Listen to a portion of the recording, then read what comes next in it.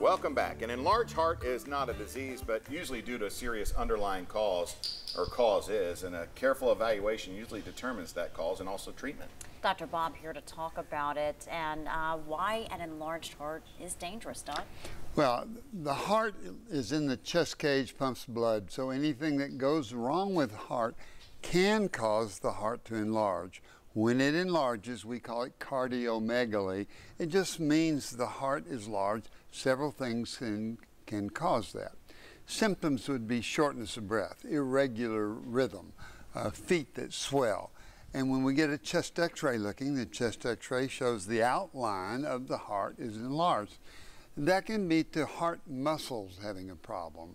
And so if the heart muscle itself is infected, myocarditis we would call that, then the inflamed, infected heart with a virus or even bacteria could make the heart get thin and balloon out. If the heart valves are having trouble, then the heart muscle has to beat against those valves. When it does that, the heart muscles can either get real big and strong, an enlarged heart, or they can get weak and dilate up like a balloon, and that can cause the symptoms of shortness of breath and chest pain. So there are 4 heart valves that can cause trouble.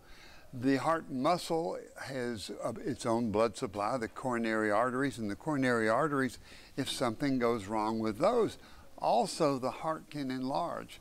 So if a chest x-ray is obtained and somebody gets the diagnosis of an enlarged heart, then the doctor has to figure out if it's the valves, if it's the heart muscle, if it's the lining of the heart, the pericardium, if there's fluid between the lining of the heart, the pericardium and the heart looks large.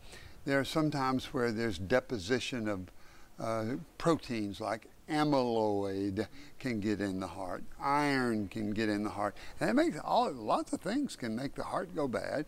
Congenital heart disease can do that.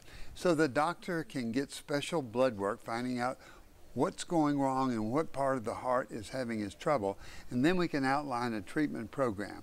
And there's usually an excellent treatment program for an enlarged heart.